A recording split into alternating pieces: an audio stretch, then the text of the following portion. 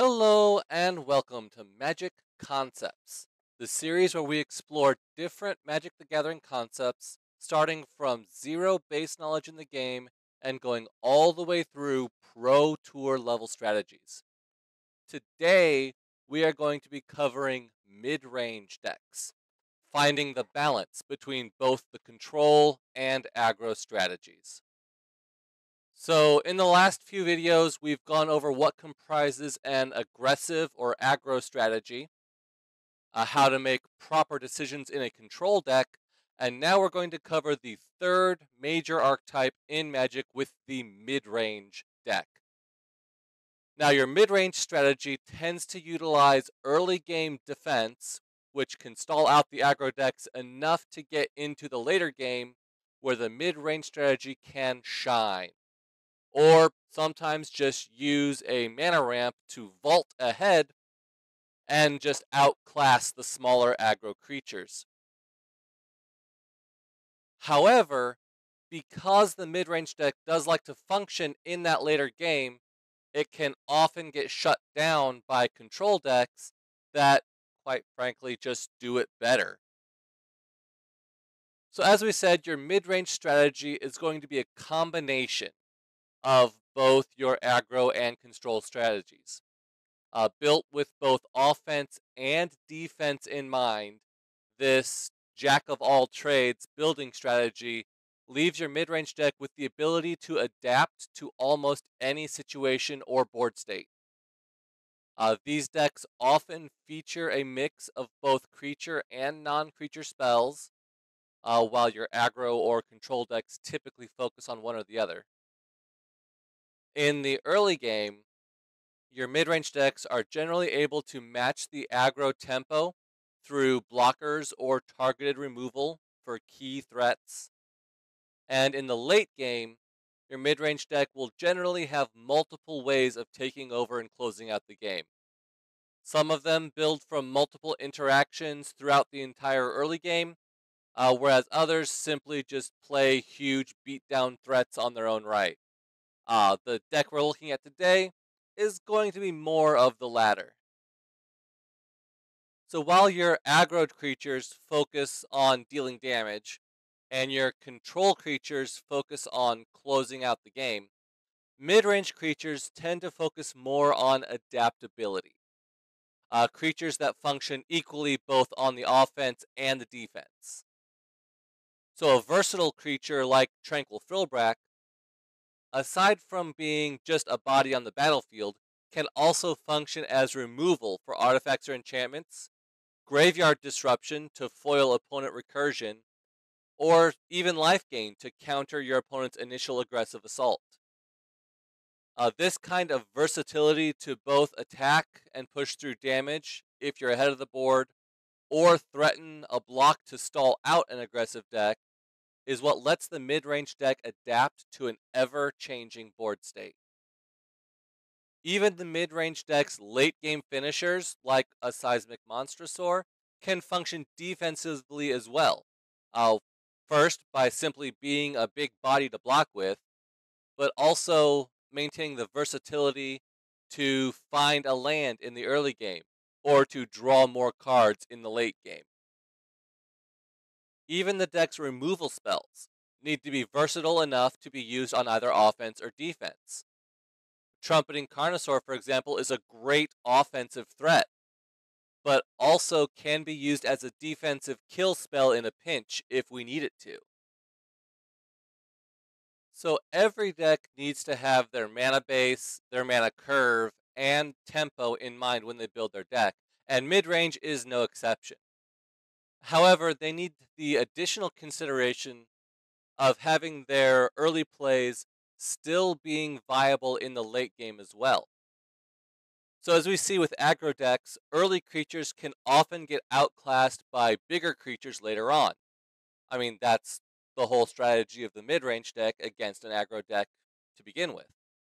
So in order to keep mid-range creatures viable in the late game, they have to have some way to stay in the fight.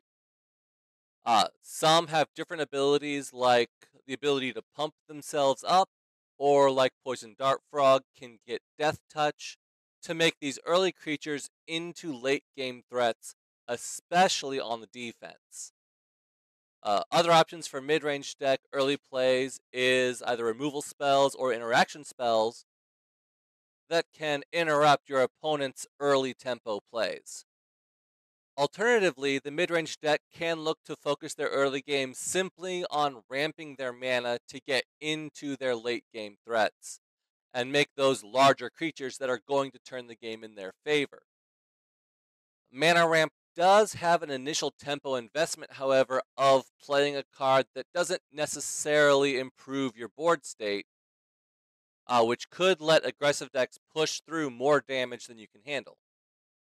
For example, with Topiary Stomper, yes, you ramp into an additional land to get into your bigger threats sooner, but he cannot attack or block unless you control 7 or more lands. So until you get to that late game, he doesn't really exist. But that payout of finding additional lands or being able to generate additional mana like the Dart Frog can help you put down bigger creatures faster to help stop your opponent's onslaught entirely. Another hidden benefit, maybe, to Mana Ramp is that it not only lets your deck support more bigger creatures to help finish off your opponent, but also sometimes it can let you reduce the land count in your deck, which will help give your deck more live draws to draw into more action later on in the end game, because you've thinned out the lands in your deck, and so you're no longer drawing into as many in the late game. Now, because the mid-range deck wants to play in the late game, there has to be some consideration taken towards card advantage as well. But just like interaction cards, the card advantage needs to maintain the versatility of either being an effect on a stick, essentially, a kill spell with a creature attached to it, or by utilizing virtual card advantage. A card like Bonehorde Dracosaur achieves this virtual card advantage first by exiling the top of your deck, but still letting you cast those cards, essentially as if they were in your hand, in addition to adding token cards on the battlefield whenever you do. So you either get a dinosaur creature token or a treasure token that you can use as mana ramp. Another common way that mid-range decks manipulate card advantage, other than simply drawing extra cards, is by playing huge creatures. So a large creature like Earthshaker Dreadmaw can effectively blank your opponent's smaller creatures, because a 2/2 attacker is not going to attack into a 6/6 Dreadmaw. It will die and not have any effect on the board at all. Also, having higher toughness, typically over 3, can effectively blank a lot of spot removal spells, such as a shock spell that deals 2 damage or a lightning strike that deals 3 damage. And at the very least, this higher toughness can cause a situation where an opponent has to use 2 or more cards to deal with your threat, causing a default 2-for-1 exchange. So if they have to use 2 lightning strikes to kill your Dreadmaw, your 1 card took out 2 of your opponent's cards. Or if they attack in and have to use a pump spell just to get rid of it, then they're also using 2 of their cards to get rid of 1 of yours. And so this 2-for-1 exchange is a source of virtual card advantage for you, even if your creature does die immediately. Eventually, however, you will have to look towards ending the game. Yes, ramping into your big creatures is great, but if all you do is sit on your side of the battlefield and wait, then you're not really doing much. The mid-range decks typically do not have that inevitability that the control decks have, so you do have to kill your opponent eventually. And so it's important to know when is the right time to attack. This point where you turn your flexibility against your opponent and start going from defense to offense is known as turning the corner. So when you cast your big flexible beatdown spells like Atali Primal Conqueror, that's typically when you're going to turn that corner and you are going to use your big creatures to just overwhelm your opponents. You're going to use any removal spells you have at your disposal to get rid of potential blockers. You're going to use that flexibility and versatility that has been on defense this entire game. And when you turn that corner, you're going to turn that into an attack that will just decimate your opponent in either 1 or 2 turns and just close the game out. So once again, to recap, the keys to building or even modifying your mid-range decks, most importantly, you want to keep your cards versatile. You want to ensure that your creatures and your spells are good for both offense and defense. You need to include a top end that is still versatile enough to counter both aggro and control strategies. Using any ramp spells to accelerate into later turns faster, and using multi-purpose removal spells that can also gain life, attack your opponent if it's on a body, or cause some other effects to interact with the board state to help maintain that adaptability and versatility of your deck. Your early game is going to focus on tempo and defense, eventually turning that corner into the late game where your larger board and card advantage will often overwhelm your opponent's defenses. And so, like we do in all these videos, we've been talking for a while. Let's go ahead and see this deck in action. Alright, I kind of like this hand. We don't really have a whole lot of ramp, but we are only 1 land away from Hulking Raptor, which we can get there with Monstrosaur if we need to. So yeah, let's go ahead and keep this hand. We can Insquith on 2, depending on what opponent does. They are getting mana. Alright. Let's go ahead and drop our Dino. We'll go ahead and swing out 2. Next turn, I can hit Nursery.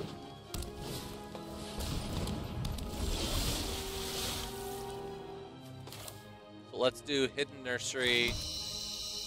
We'll go ahead and swing out. If he blocks, then I can chomp it post-combat. If he doesn't block, then I do 2 damage, and I'm happy with that too. Alright.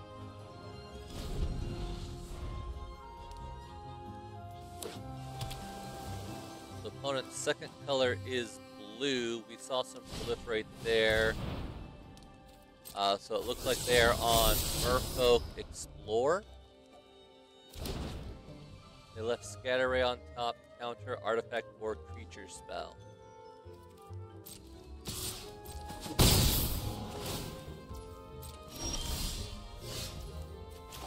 Alright, so let's go ahead and drop our Raptor. Might as well swing in, there's no reason not to, really.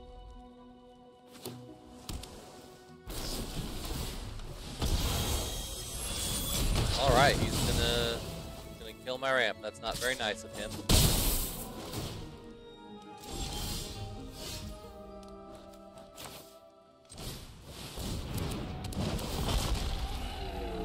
So we're gonna Topiary Stomper instead of Lore Keeper for one very important reason.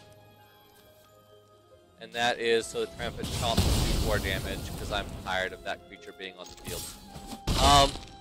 Otherwise, Lore Keeper might have been the better play here to go into Monstrosaur next turn. But he does still have that counter spell in hand, I do believe, so I do want to watch out for that.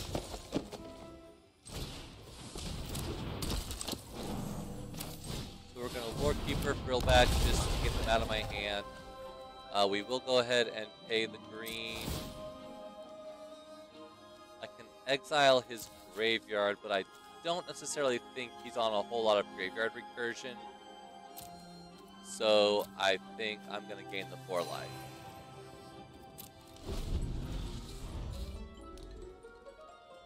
Oh, he does care about creature cards in graveyard, though, so maybe exiling his graveyard would have been the better course.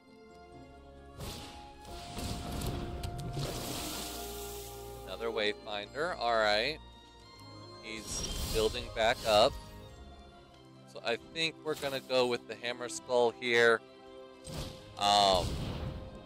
If he's got that counter spell, he'll be tempted to throw it out on this because it is a big body. And so we are baiting that counter spell out.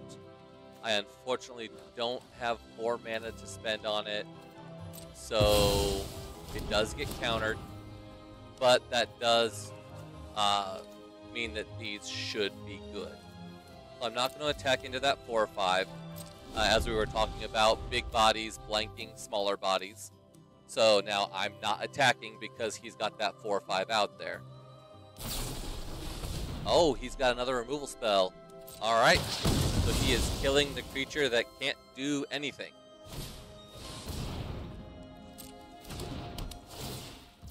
Alright, opponent is tapped out, which means no more counter spells. They do bring a flyer back to hand, so that might prove problematic later. I get another Topiary Stomper, great. I think we're gonna go with the Monstrosaur here. I could do Dreadmaw, but then I'll only draw 2 cards. Monstrosaur might be a little ambitious, but then I'll get to draw 3 off of the Dreadmaw. So that's what we're doing there. We're trying to make a better value play for next turn. And he is making his Gaia's Courser big enough to withstand the Monstrosaur's assault.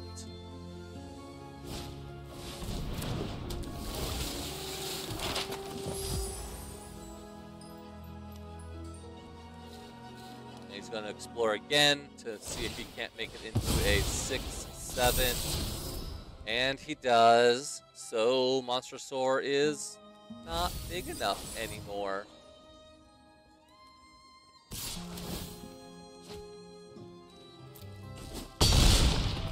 It hurts, but I think I'm just gonna let it through here. Let's go for Dreadmaw. Draw 3. Ooh, I do like Natali.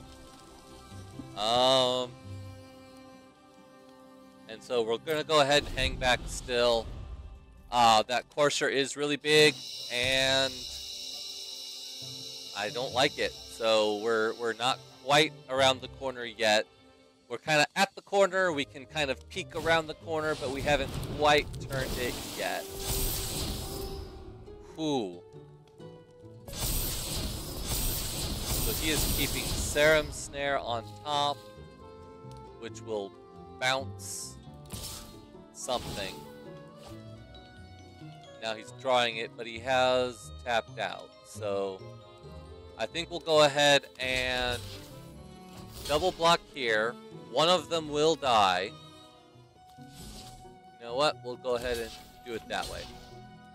6. So yeah, still only one of them dies.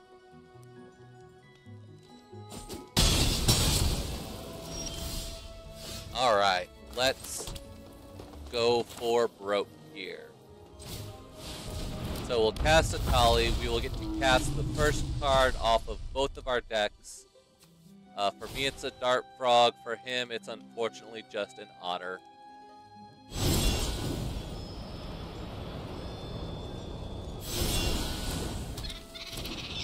But, I mean, it makes a nice chump blocker, I suppose. Let's go ahead and attack with the Dreadmaw. If he wants to chump block it or trade with his Spelunker, I am okay with either option. Oh, he's going full value on it. So he's expecting some kind of combat trick. Not that I don't know what kind of combat trick I could have being all tapped out. But yeah, we'll take out the big guy. Not terribly worried about the flyer with the Dart Frog out. Plus, it's only 2 damage. And I've got a Natali, so I think I'm in pretty good shape here. He can still bounce it with the Serum Snare, which is extremely stupid because then I just get to cast it again. And yeah, he's basically giving up. Alright, that makes sense. So yeah, we had definitely turned the corner there at that point with Atali, because we can either attack with the 7/7, or we could actually have the mana to transform it into Primal Sickness, which can just straight up kill him with poison counters. So, yeah, definitely we were on the attack there. We had the Dart Frog to block flyers. We had a decent ground force plus another Earthshaker in hand. So with all the heavy hitters that we've got from this point on out, that's the strength in a mid-range strategy, is turning that corner, having all of this late game heavy hitters with your Atalis, with your Dreadmaws.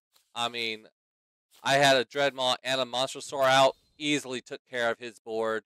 So, I mean, definitely that late game grind certainly, can put your mid-range decks over the top. Alrighty, so I hope this has helped you learn more about mid-range decks, the mid-range strategy in general, and how to build and play a mid-range deck yourself. Basically, that early game focusing on tempo, using targeted removal for key opposing threats, building your mana base, mana ramp if applicable, um, and keeping your cards versatile with both offense and defense in mind. So not just a body, but the ability to go with it. That ability to adapt to different situations and an ever-changing board state. Kind of getting that mix of both aggro and control. Making sure that your top end is big enough to stomp out aggro and to compete with control on a card advantage level with the Earthshaker Dreadmaws, with the Atalis gaining advantage like that, and being able to turn the corner from defense to offense, uh, kind of figuring out where that line is, might be different from deck to deck. But once you have got that board presence out to where you're no longer afraid of your opponent attacking in, and you're able to start committing resources to attacking your opponent, then that is when you turn that corner from defense to offense. And a lot of times the game will be closed out within a very few number of turns. As we saw in our sample game, as soon as we got that corner fully turned, opponent recognized it, they couldn't do anything about it, and they ended up scooping immediately. So that is going to be the power of a mid-range deck, surviving that early game, ramping up into that late game, and using your versatile cards to the most advantage possible. So if this video has helped you with your mid-range decks, please put a like on this video and a comment down below. Subscribe to this channel for more entries in this concept series, um, along with some of the other stuff that I do, along with my nightly stream at 10 p.m. Eastern, so you can actually check me out on Twitch with the link in the description below. And I will see y'all in the next video.